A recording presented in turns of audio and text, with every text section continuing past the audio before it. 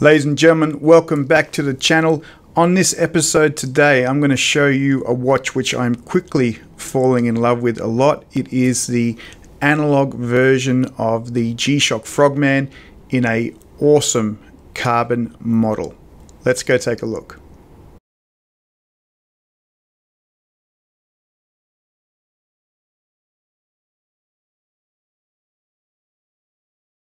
Okay, ladies and gentlemen, welcome back. It's been a while. I've been on the road. I was in Korea, Hong Kong, Taiwan. I had a trip to Japan, which is where I picked up this particular watch, but just didn't really have a lot of time to kind of sit down and collect the thoughts about this particular watch. I've been wearing it for a while. I took it with me to Korea, to Hong Kong, to Taiwan recently. And I got to tell you, I really love this watch. This is it. This is the Frogman. Bit hard to get the focus in. We'll get a better look at it later. But this is a watch that I picked up in Japan for around about $1,000. Now, when I was in Japan, there were signs up all over the place saying that this particular watch is only available in Japan. Now, I don't think that's entirely true. I think you can buy it in other places as well. But I hadn't necessarily seen it outside of Japan. I'd seen many of the other Frogmans that have been around. Like if we switch over to some of these different Frogmans, you'll quite often see these blue ones. These red ones are coming in just recently, which are kind of nice. But haven't really seen this one before. Now, of course, this is on the website. It says it's an older model. I was shocked at the price. The price there is about $1,989 Sing. And I got this for around about $1,000 when I went ahead and actually purchased it. Now, of course, shopping in Japan, you're obviously in Japan where G-Shocks come from. You get them from places like Big Camera where they have pretty significant discounts because they can buy in bulk. And as a tourist, you can get a substantially higher discount. So after all of that, in fact, I think they even added another 5 or 8% discount because I was buying electronics. After all those discounts, I got it down to around about $1,000 versus the almost $2,000 Sing that you sort of see here. Now, this watch is a great watch. Like I've seen it a number of times in Japan, and I kept saying to myself, I want to go grab one. I think it's a really nice looking watch, and I was always concerned about the cost, but at that point where the discounts were so significant, I kind of went, hey, you know what? Let's go ahead and actually purchase it. Let's give it a go. It is a very unique watch. It looks heavier than it actually is. I mean, this is a fairly chunky watch. If I put it on in terms of size, let's just see. Like that's a significant size watch. It's kind of Mudmaster size. The Mudmans are quite big as well. Even the newer ones are a little bit smaller, but it's that same sort of size as a Mudman.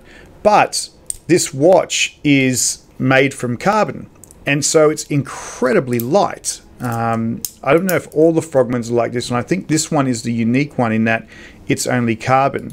So if we go down and have a look, the older model here, Frogman, and you know, coming down, it's a fairly hefty kind of watch, right? So if we come down here to the basic information, we have a look here. The weight is 145 grams for this Frogman.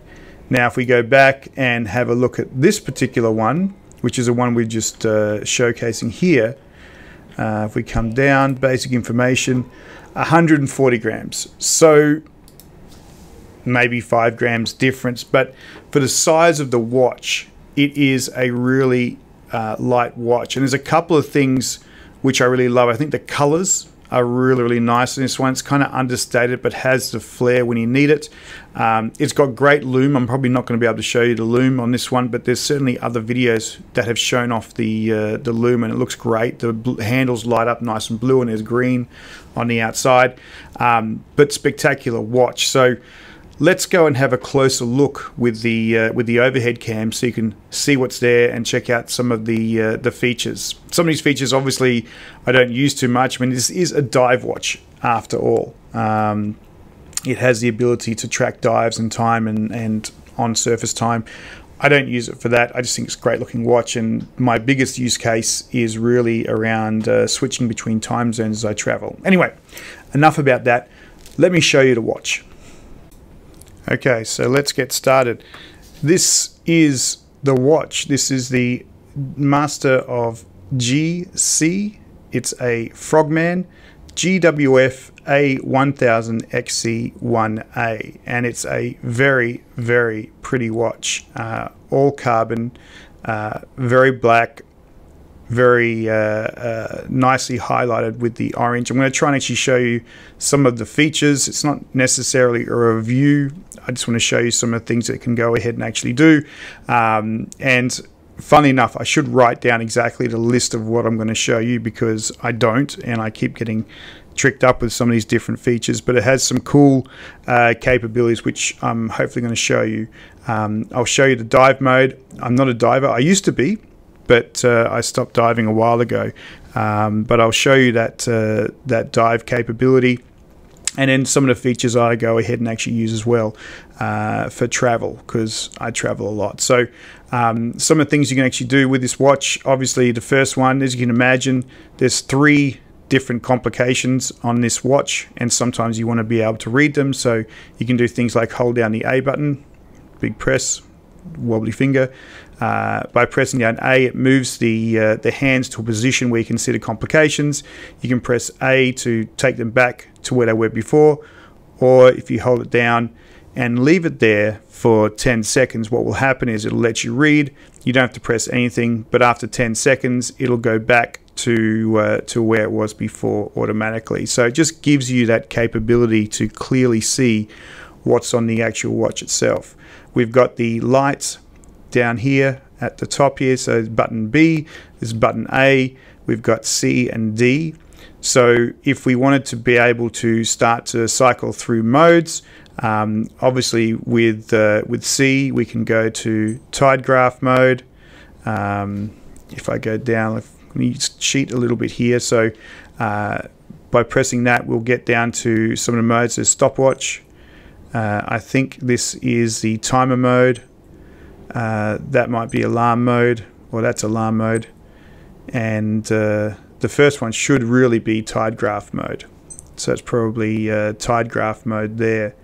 But anyway, that's how you go ahead and actually cycle through the different modes here. So stopwatch, timer, and alarm, and all those different things there. So we're back to normal at this point. Now, for our dive mode, what we want to be able to do is to switch that, and to enter the dive mode, we hold down C for 2 seconds, and then what this should do, it'll flip everything up here to the top. The time goes down here, and now we're in dive mode. So this gives us the ability to start tracking the time that we spend under the water. So it doesn't track your depth measurements, although the log might go ahead and actually, I think there's actually a pressure sensor in here to track the dive, but we want to track the timing here. So what I can go ahead and actually do is, if I'm going into the dive, I need to press D to start the measurement. So I'll click D, and you can see the second starts to click down. And so this is obviously the seconds as we are going ahead and diving. And so as it goes round, the minute hands and the hour hands will all start to move together as well. So that's all kind of cool. If we want to stop the dive measurement, then what we'll do is we'll hold down D, and then you see now it's gone back up and starts to go in a counterclockwise direction.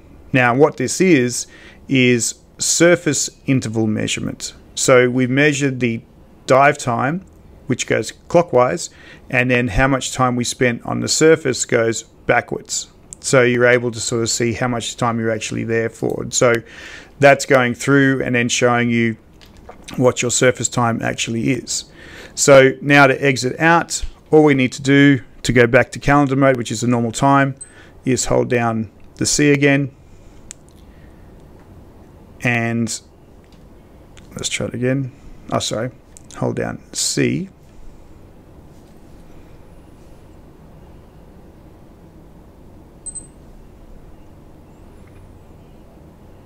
There we go. I got to remember my C's and D's. C's on this side. So A, B, C, and D, or A. Confusing sometimes, but there we go. We're back into time again. So this is really how you'd go ahead and actually use that. And now there is the log function, and I'm going to go over to the phone here. So I'll come down here, and there is a capability here for tide points, world time. I'm not sure where the dive function actually is. Maybe it doesn't have a dive function. I thought it actually did. But diving log. So you can record the time and it will go ahead and be saved on your page. So I don't use that, so I haven't really necessarily got into it, but I guess it's a kind of cool feature.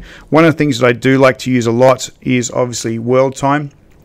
And world time gives me the ability to be able to specify a different time zone. And so what you can see here, if I go back to there, that bottom left hand complication is showing me the time over here, which is, I think that's what it's showing me there. It should be showing me the time which is actually the world time right now. Now I don't think it is. I've probably messed some of the settings actually up here, but let's say for example I was flying to Paris, right? So I set this time to my my watch. It's 8:40, so the time that's there, let me go back, the time there is showing about 8:40, so that's pretty much spot on. That's the time there. Now I want to switch the time from this one to the main time, so if I go ahead and actually land, I want this time to be that one. So I can hold down the loom button and that will go ahead and actually switch the time zone. So my Singapore time will go to the bottom time, and then the Paris time will go to the top again. So it's easy for me to switch between the different functions there as well, or different time zones as I travel. So something I set up before I actually travel, and then go ahead and use it.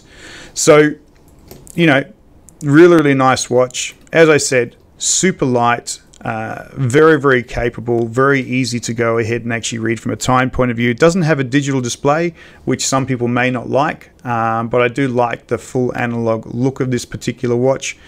Cool watch, very nice to wear. Sits nicely on the actual arm itself. I think it's a pretty cool purchase. So there you have it, folks. The GWF A1000XC1A, big name, but the beautiful carbon Frogman. It is really a fantastic watch, and one which I'm very, very proud to have in the collection. One that I kept seeing for multiple times. Love the look of the watch. Finally made the jump and purchased it, and have not regretted it. It's a very comfortable watch.